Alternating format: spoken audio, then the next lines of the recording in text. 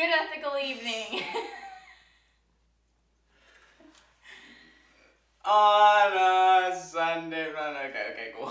On a good old Friday, join us for a talk show. Ethan, Lauren, Stanley. Oh, beware of the fun that is bound to come on a good old Friday night. Yeah! Good ethical evening. Today we are doing A Plus About Us, a food for thought, and Story time. and story time. To start it off though, Lauren is going to give us a plus about her. Alrighty, so random funny story for today for A Plus About Us. I'm going to be telling you about my pet donkeys. Yes, you heard that right. I have 3 pet donkeys. My family and I live kind of out in the country, as country as you can get, I guess, in Florida while staying within 10 minutes of town. So we have a little piece of land and we have 3 pet donkeys. Their names, you probably don't care, but their names are April, May, and Finley. April is about yay high. May. It's not June. You can't see that, can you? April's about this high. May is a little bit lower. Finley is very small. He's a small donkey. He's a miniature donkey. He's dark black. He's very cute. And he's actually a father. One of our donkeys is actually pregnant. So maybe in the course of our campaign, you will see a baby donkey. Looks like a camel. Just kidding. I haven't seen him recently. It's a her, the pregnant one. I haven't seen the pregnant one. Of course, the hers. Anyways, so that is about my pet donkeys. I guess I can tag on a really funny story. When we first got Finley, we actually put him in the back of our minivan. And so I have a bunch of funny pictures and videos of my family inside of our minivan with a donkey in the back. Completing the family. Completing the family, yep. Very Yeah. cool. Yep, that is a fun fact.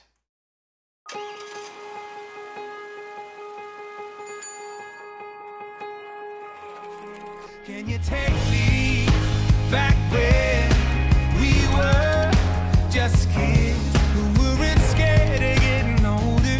Yeah. 'Cause no one knows you like they know you, and no one probably ever will. You can grow up, make new ones, but truth is, there's nothing like old friends. Can't make old friends.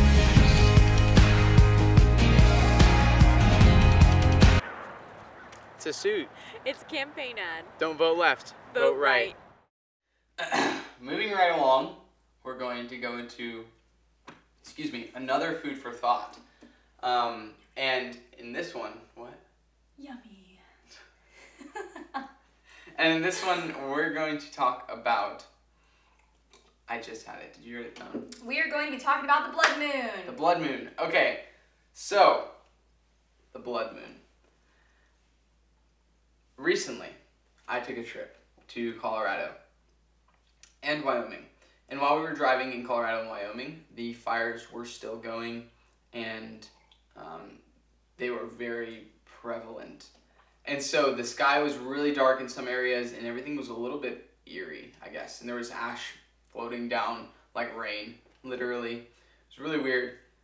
But while we were there, we were driving and we looked at the moon, and the moon was red. It was weirdly red. And my dad, who's great, he's awesome, and he's really wise when it comes to the Bible, and he really knows a lot about the Bible. He started talking about how the Lord uses his own creation a lot of times to accomplish what he wants without saying, like, so if he says that the river is going to turn to blood, yes, he can turn it to blood and it probably will just turn into blood, but he could also do it in a different way and actually bring blood down from something, make it so that the rain starts raining blood because of the way he's created his nature and the way that he's created the laws of nature.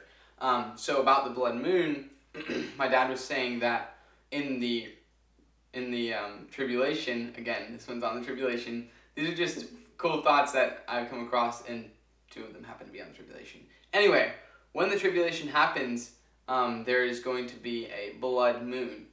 And so my dad was talking about how that blood moon could come from the fires that are on earth during the tribulation.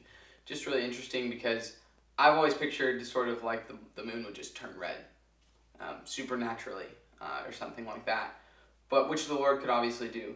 But it's a really different perspective on how the Lord can accomplish His will, and it was good because it spurred a good conversation about how the Lord works, and sometimes He does it through miraculous things, and sometimes He just uses His nature to accomplish what He's trying to accomplish.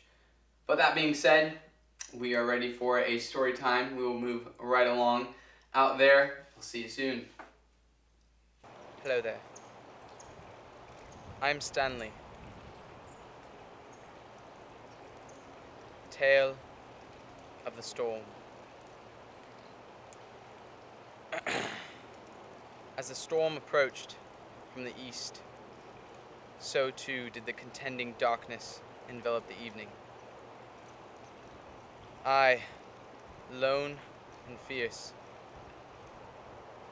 bravely approached and left the comfort and the safety of my confines.